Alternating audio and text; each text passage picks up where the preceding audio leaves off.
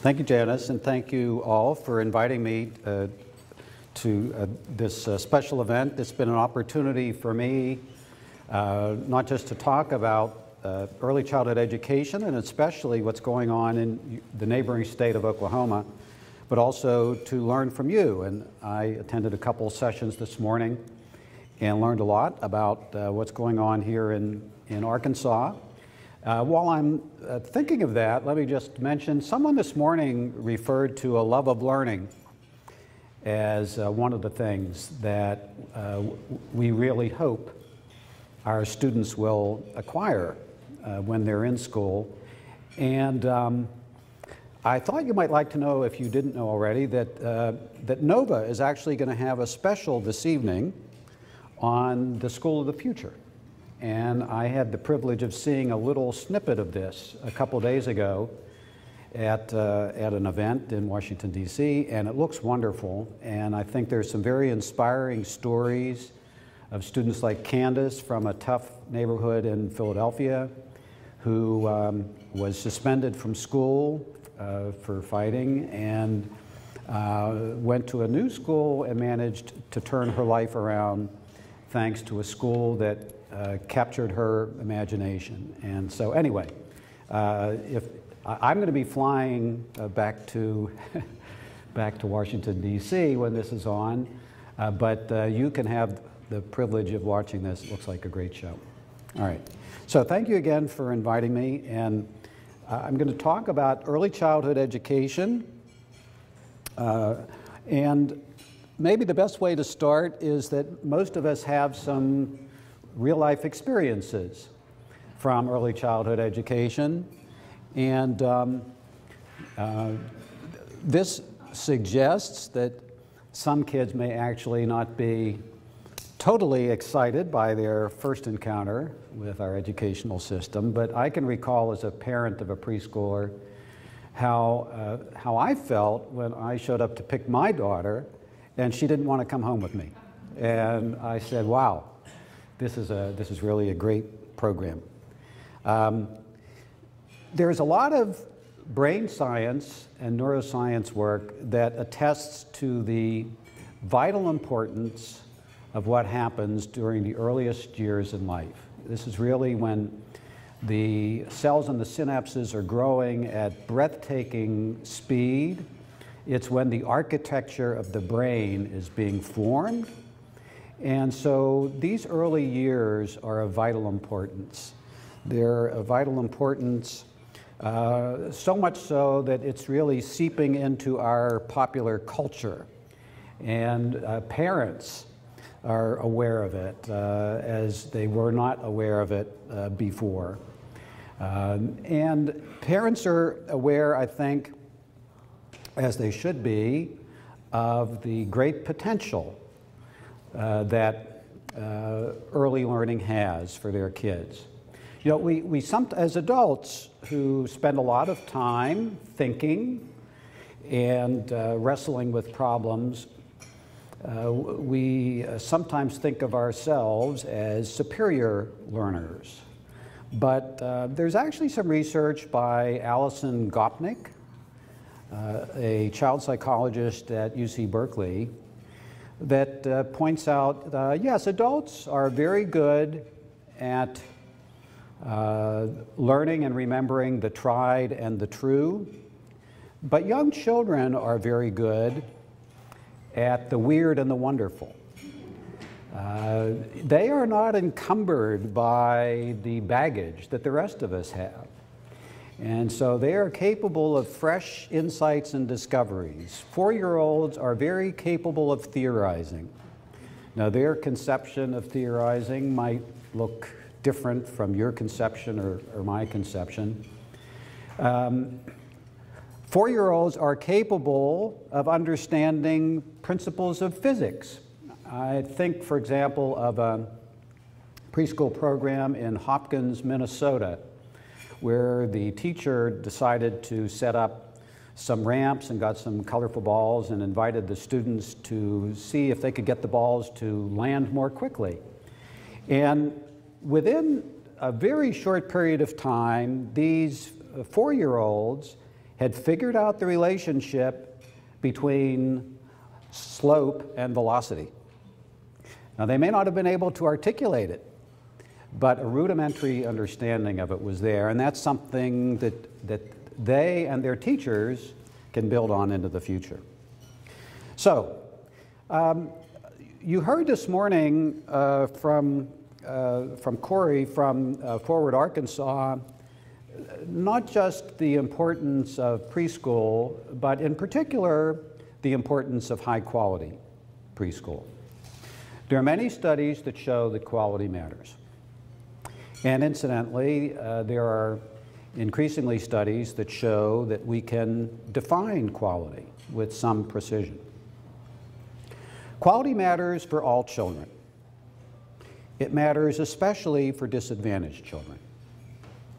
And so as we design pre-K programs, it's very important for us to recognize that simply establishing a pre-K program is not enough. We have to be very attentive to the design of these programs so that they're going to meet our children's needs and our society's needs for a very exciting but very complex future.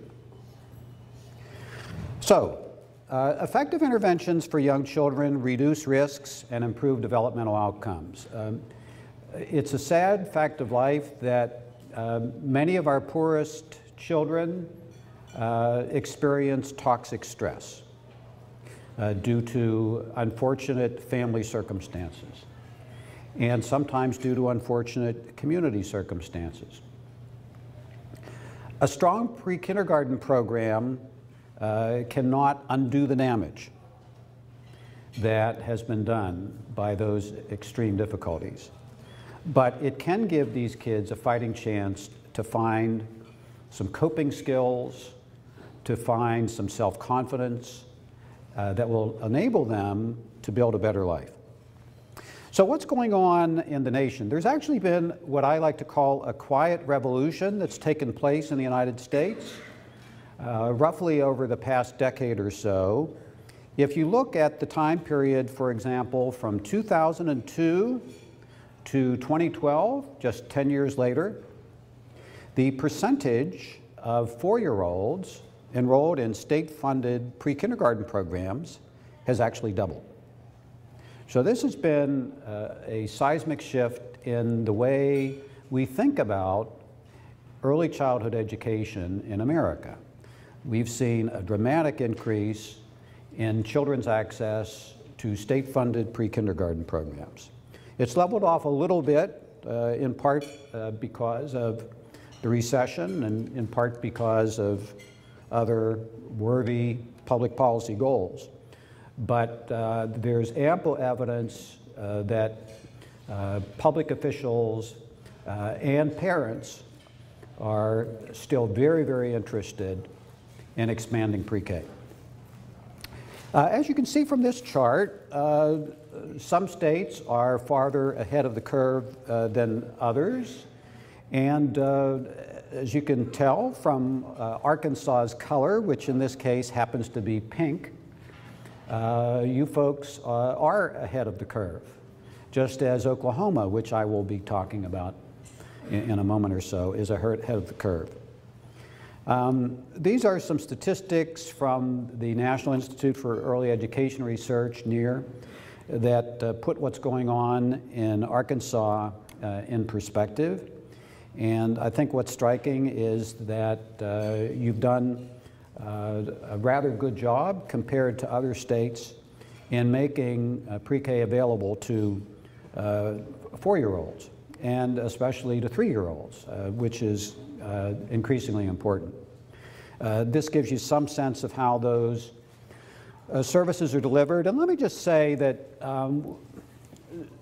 choosing the right mix of service delivery organizations is an art rather than a science. It's not absolutely clear what the best strategy is. And in some ways, the best strategy is what fits the culture of your state. So the Georgia pre-K program has a mixed services delivery system, and they seem to be doing a very fine job of delivering high quality pre-K services in their state. Oklahoma has opted instead for a school-based pre-K delivery system, and that seems to be working very fine in Oklahoma. So I don't think one size fits all. I think each state should find its own path, and this is just one example of it. So let me talk a little bit about Oklahoma's pre-K program. Oklahoma established a universal pre-K program in 1998 through an act of the state legislature.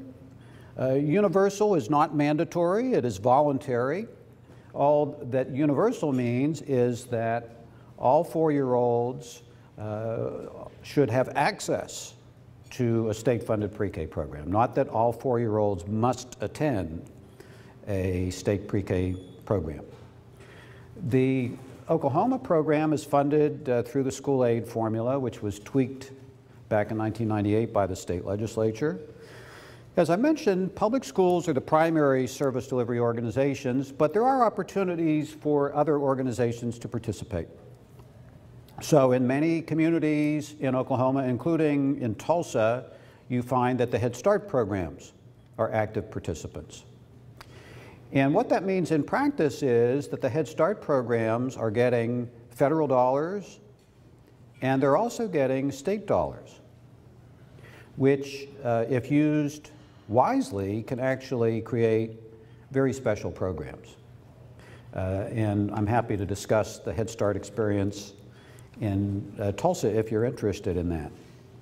It's important to stress that in the Oklahoma version of the pre-K program, all lead teachers must have a bachelor's degree and they must be early childhood certified. This gets to the quality dimension, which is very important. It's also important to stress that in the Oklahoma version of pre-K, that pre-K teachers are paid exactly what other teachers in the public school system are paid. They're on the same wage scale. And so that has enabled Oklahoma from the very beginning to attract some very talented individuals, not just into the teaching profession, but into the early childhood education profession. So, since I'm going to talk quite a bit about what's going on in Tulsa, let me describe briefly the demographics of the Tulsa Public Schools for the cohort that I'm going to be focusing on with you here today. Of the eligible students at the time, 40% of them were enrolled in the school-based pre-K program, and another 11% were enrolled in the Head Start program, which was receiving funds from the state of Oklahoma. At the time, about 3 out of every 4 students in Tulsa Public Schools was receiving a free or reduced price lunch. And this gives you a sense of the astonishing diversity of the student body at the time. So there was substantial representation in the student body for white students, black students, Hispanic students, and even Native American students. And this was important to us as researchers because we wanted to see how different kinds of students fared under this high-quality pre-K program. So, one of the first things that we did for students who were enrolled in the Tulsa pre-K program in the 2005-06 school year was to visit their classrooms. We visited just about every classroom in the Tulsa Public Schools system, and we systematically observed what was going on. One of the observational instruments we used is something called CLASS, which is now widely used certainly by Head Start and by many other programs. It originated with Bob Pianta at the University of Virginia, and it enables you to measure what's going on inside the classroom in terms of instructional support by the teacher and also in terms of emotional support. What we found when we visited Tulsa's pre-K classrooms is that the level of instructional support was relatively high. When I say relatively high, I mean compared to data we had from 11 other states of some school-based programs in those states. So we know from the research we did using the class instrument in Tulsa and from the research that other scholars at the University of North Carolina did using the same instrument focusing on school-based pre-K programs in 11 other states, that the level of instructional support in Tulsa was relatively high. Just one important indicator of high quality. We also took a look at how much time was actually being devoted to academic instruction, and we found that a substantial amount of time was being devoted to reading skills, which we heard from Scott this morning, are fundamental, and also math skills, and even science. So here too, when we compared our data from Tulsa with what we found in the 11 other states, we found tangible evidence that the teachers were devoting considerable time on task to core academic subjects. So, we have actually studied the Tulsa Public Schools pre-K program on several occasions, and this is from the data we obtained in the fall of 2006, which gives you the effect sizes, which is a measure of program impact. And those effect sizes essentially measure pre-reading skills as exemplified by scores on letter word identification in the Woodcock-Johnson test, pre-writing skills as measured by spelling test scores in the Woodcock-Johnson test, and pre-math skills as measured by applied problems. So those were our indicators from a nationally normed test, which is Woodcock-Johnson. Just to put those effect sizes in perspective, Cohen has suggested, very roughly speaking, that when you have an effect size of 0.2, it's a small impact. If you have an effect size of 0.5, it's a medium impact. An effect size of 0.8 is large. As you can see, what we were finding in Tulsa was medium to large impacts on school readiness, and specifically on cognitive development. So to translate this into plain English, we have another way of presenting exactly the same data from exactly the same point in time. We can say that if students attended the pre-K program, they are 9 months ahead of their peers who did not attend the program in their pre-reading skills, 7 months ahead of their peers in their pre-writing skills, and 5 months ahead of their peers in their pre-math skills. So that is, in plain English, a way of capturing or condensing, if you will, the kinds of learning gains they've experienced. We took a closer look at the results for students from different social classes, and what we found in a nutshell was A, all students are benefiting, including middle-class students, but that disadvantaged students, which is to say students receiving a free lunch, benefit more. So all students benefit, but the more acutely disadvantaged students benefit more. Okay, so that's just some of our findings from the Tulsa program on school readiness. And let me say in passing, since I know at least one of you is interested in social-emotional development, we also looked at possible effects on social-emotional development, and we did find some modest positive effects. And specifically, we found that the students who are in the Tulsa pre-K program, the school-based program, were more attentive and that they were less timid than their peers. So there were some modest, short-term socio-emotional effects in addition to these bigger, more dramatic cognitive effects that we focused on so much. So what's going on in some other states? Well, there are any number of states that are worth looking at. One of them is New Jersey, which has a targeted pre-K program as a result of a court order. This is an unusual situation because most state-funded pre-K programs were mandated by the state legislature.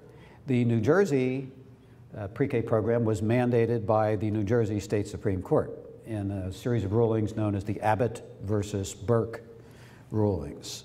So this is a very high quality program by anyone's reckoning. And here are some early results from Steve Barnett and his colleagues in New Jersey looking at the short-run effects of the New Jersey Abbott Schools program. And you can see that those short-term effects can probably best be characterized as small to moderate. Georgia. Georgia, as I mentioned, has a mixed services delivery model. I don't think I explicitly said that Georgia has a universal pre-K system, but they do. And it's funded by the state lottery, which also funds college scholarships, incidentally. So the lottery funds the older students and the younger students. The work in New Jersey was done mainly by Gary Henry, at least at first, and this gives you some sense of what he was finding during his early research in Georgia. Specifically, you can see where the children stood with respect to national norms before they began the pre-K program, and then you can see over time where they stood having benefited from the pre-K program. And you can see that whereas in 3 of 4 indicators they were below national norms before participating in pre-K, a year or a year and a half later, they were generally above national norms. The Massachusetts pre-K program in Boston has received a lot of attention, and this is a very high quality program which has a couple features that are worth mentioning given this morning's discussion. There's a lot of emphasis on mentoring here, or coaching of teachers. And I have to say that we did not see that in Tulsa or in Oklahoma. You do see that in Boston. It costs more money to do that. But it may be a very good idea because it means that the teachers are getting some real-time feedback from master teachers who have a wealth of experience and who have some great ideas and insights and suggestions that they can share. The results in Boston are very encouraging. Again, thinking of the effect sizes, you can see here that the effect sizes are moderate in size. And, you know, that's really, in many ways, a big accomplishment. So the Boston pre-K program seems to be producing very impressive impacts on cognitive development, not just verbal skills, but math skills. And incidentally, it's also producing some modest positive impacts on social-emotional skills, and specifically on executive functioning skills. That's something that we were not able to measure in Tulsa. It's something that Professor Weiland and Professor Yoshikawa were able to measure. And so far, the returns on that front are encouraging. Less encouraging are the results from Tennessee, which I'll talk about a couple times today. Tennessee has a targeted pre-K program like so many of the other states, including, of course, Arkansas.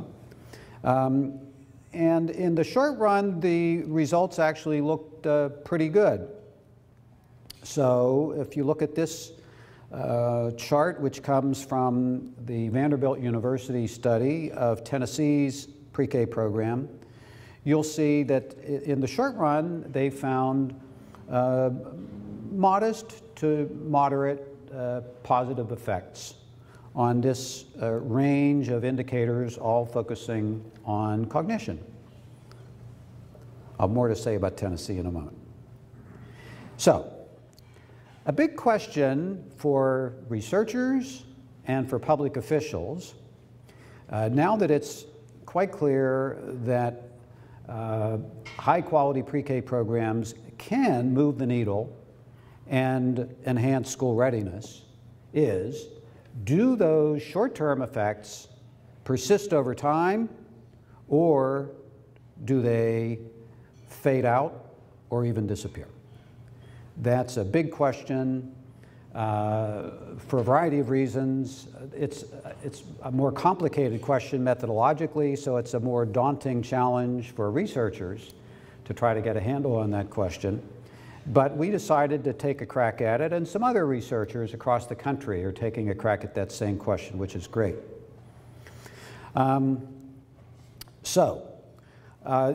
Just a quick summary of that literature as I read that literature. Evidence from multiple states and cities shows short-term gains. I could have given you additional examples of that. They all pretty much reach the same conclusion on short-term gains. Evidence from multiple sites in multiple states shows fade out over time. That is a consistent finding. Fade out is a fact of life. And incidentally, it's not unique to early childhood education interventions. It's a facet of many other interventions. You're going to see some diminution of effects over time. Evidence from multiple sites does, however, show longer-term gains, with the notable exception of Tennessee. So this is one chart that comes from a careful analysis by researchers at the Washington State Institute for Public Policy. What it does, in effect, is to show, first, what the short-term impacts were for lots and lots of different studies combined, and then to show how that diminishes over time. And you can see that there is a rapid diminution in the impact once you get beyond year one, and then it sort of tapers off after that for the average study. This is multiple studies combined, so that you're left with an ultimate effect size of maybe 0.08 or something in that region, which would be considered a small or modest effect size. So that's from lots of different studies. Some studies yield higher gains, other studies yield smaller gains. This is a longer-term study from New Jersey, which we looked at earlier. And for the moment, why don't you just focus on the blue, because that's pretty much your typical state-funded pre-K program, which is to say it's a one-year program. So that gives you the longer-term sustained effects of New Jersey's one-year program as of fourth grade or fifth grade. And I think you could say those effects are relatively modest, but they are also pretty clear. The effects of the two-year version of that same program in the longer run are more dramatic.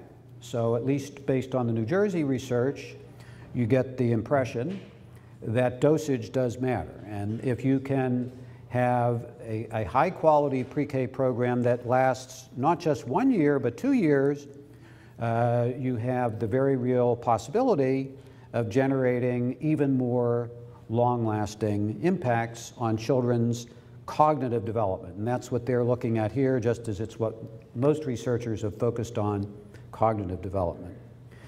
Now this is something from our research, and this is research that we did to try to see what was going on in third grade. And so if you look at the first set of findings over to the left, that tells you, using propensity score matching, what our earliest results were. And then you can see that as of third grade, the effect sizes had diminished, but that the math effects were still statistically significant. So there was definitely fade out. There was also definitely persistence. Now, this comes from the state of Tennessee. In Tennessee, they had short-term effects that were positive and statistically significant, as we have already seen. But you can see almost immediately those effects disappeared. And then, astonishingly, it also appears that you are getting some negative effects. I should say that's extremely unusual, and thus far the researchers haven't offered a compelling explanation for that, but they're looking into it. Now this is my own summary of several different studies to try to put both our study in Oklahoma and the Tennessee study in perspective. What this suggests is short-term gains all the time, fade out all the time, persistence most of the time. So based on my reading of the data available from multiple states, I would say I don't quarrel with the results in Tennessee. I believe those researchers are very meticulous, very careful, and so I trust their findings, but I would say that's an outlier. So that's certainly inconsistent with the results that researchers have come up with in other states.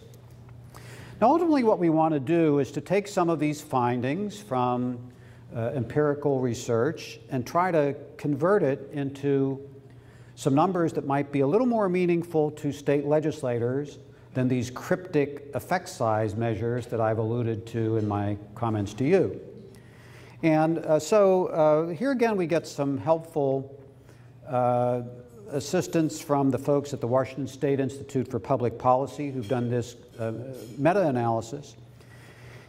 And based on their meta-analysis of multiple studies conducted at different points in time, they conclude that on average, the benefits of pre-K are likely to exceed the costs by about 4 to 1.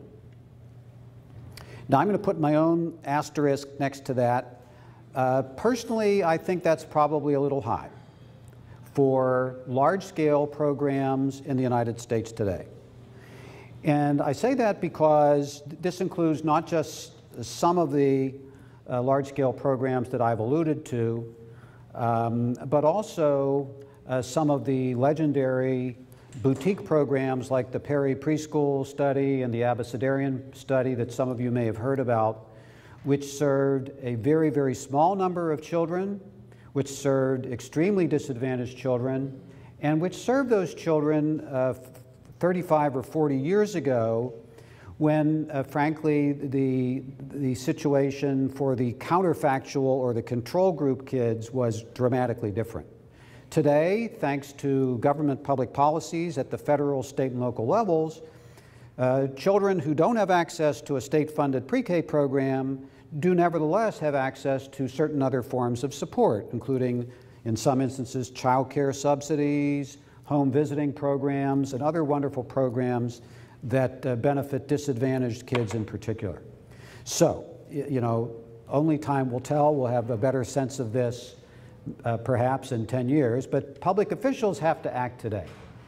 And what I would say with some confidence is I believe that the benefits of a high-quality pre-K program are almost certain to exceed the costs.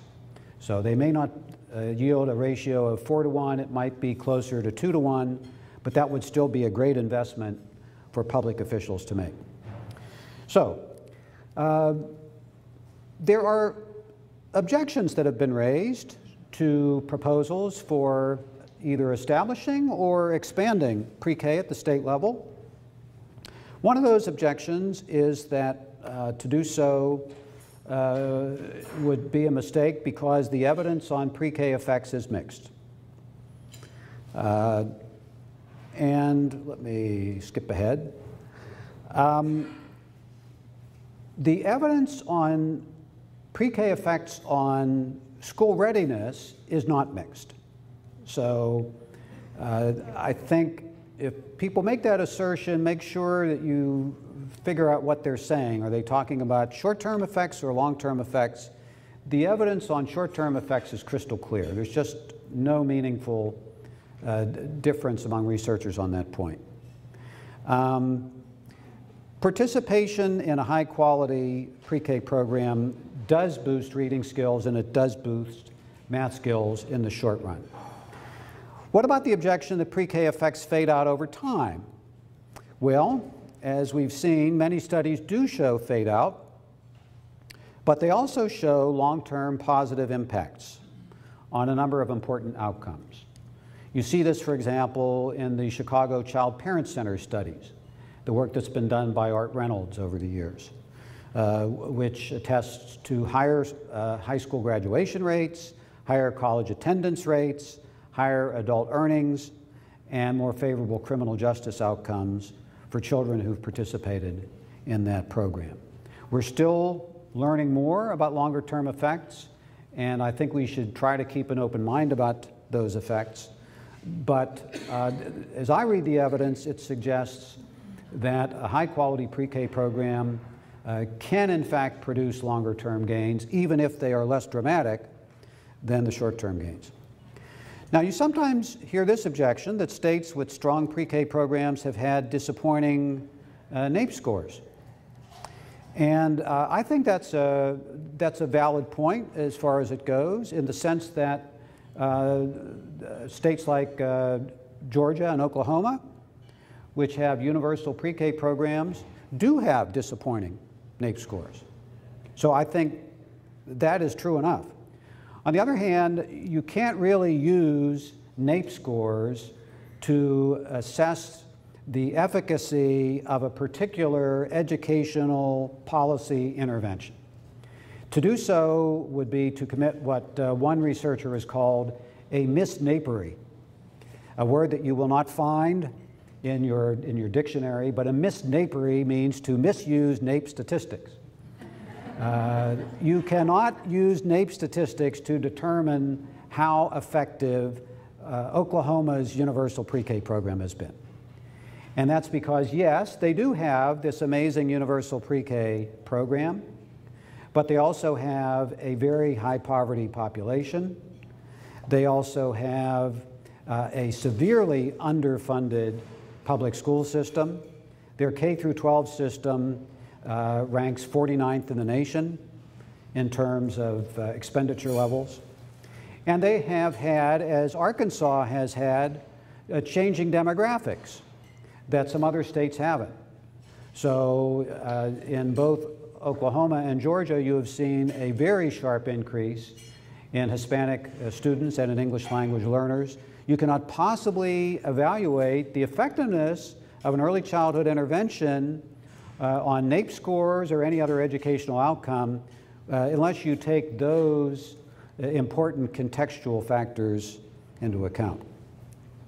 So finally, you sometimes hear that we cannot afford to spend more money on pre-K, and I do actually think that legislators should think long and hard about how they invest scarce public dollars. So that's for sure a legitimate point to raise. On the other hand, the evidence to date suggests that the benefits of pre-K do exceed the costs, and it seems to me that given some of our problems as a society, that this is a great investment for us to make. And I say that because the United States is lagging in its own educational outcomes. At this point, we're competing with, we're not really competing with China or with Japan or Singapore or Korea. We're competing with Poland and Estonia. I don't think those are our aspirational peers. And so I think that if we want to see stronger economic growth, that pre-K is one very important foundation that state public officials can take in order to promote that outcome. So what have we learned? High quality pre-K enhances cognitive development in the short run. It enhances social emotional development in the short run. It improves long-term adult outcomes, and it's an excellent investment in the next generation. So thank you very much, and I'm happy to answer questions.